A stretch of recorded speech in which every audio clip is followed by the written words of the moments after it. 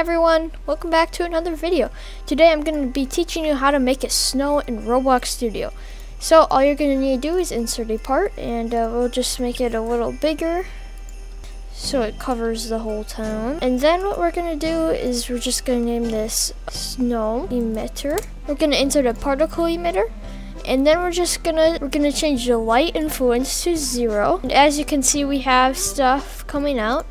So we're just gonna out the top. It doesn't snow going up, it snows going down. So we're just gonna turn this. We're just gonna turn that so they're coming down.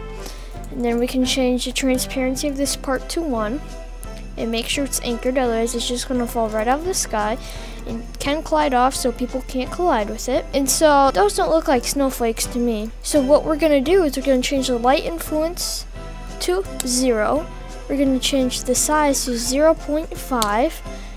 And then we're gonna change the texture ID to 118641183.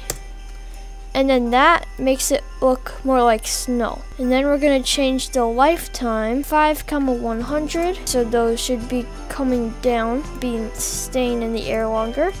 And you can change the rate to whatever you want to make it snow as much as you want. So there we go, it's snowing quite a bit. And as you can see, it's reaching the ground, and you can adjust it to whatever you want. But yeah, it's looking pretty good. We can change it to even more so your town can be super snowy.